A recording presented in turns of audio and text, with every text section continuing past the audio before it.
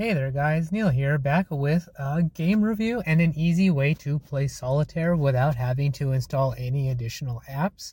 I actually haven't tested the shortcut feature, but I will test that now to see, let's say you wanted to create a shortcut to Solitaire in this method, then you can have easy shortcut, but all you need is to do a Google search for Play Solitaire. I'm going to show you the method by using your Chrome web browser, in this case on Android, but you could also do it by doing a quick search or by using Google Now. So what I'll do is I'll open up Google Chrome, I'll do a search for Play Solitaire. It's in my history, so I'll click on it and have that open up.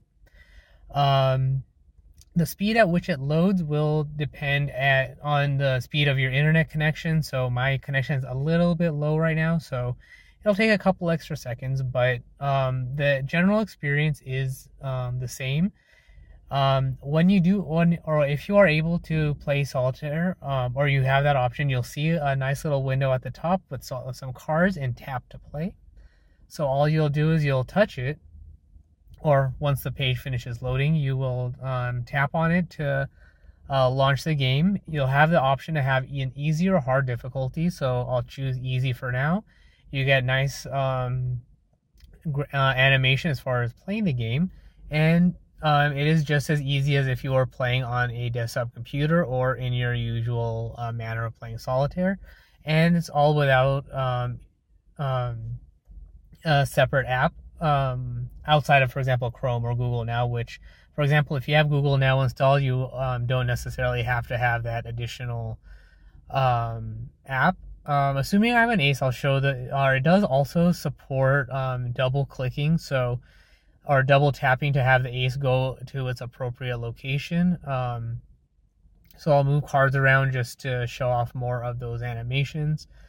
So nothing special at the moment, but overall it's pretty easy. If you want to undo a move, you have an undo button. If you want a new game, you can have a new game. For example, if you want to switch modes or do anything like that. You can also mute the sound, so if you're, let's say, in a waiting room or in a place where you don't really want sounds, then you can mute that. Hitting the X will close it, so the overlay there will go away. And then, of course, you can hit the overflow and have a default search for playing Solitaire, so rather than the actual game loading. So I'll close out of all of that, and I have a shortcut now to playing Solitaire, so I don't have to necessarily do that search every single time.